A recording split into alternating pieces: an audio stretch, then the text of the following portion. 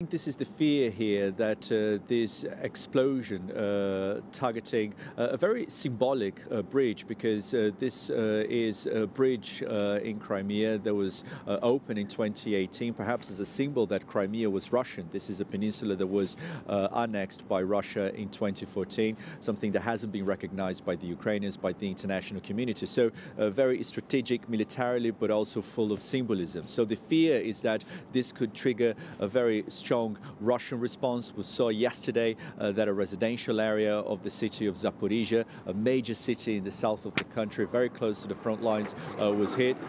More than a dozen. So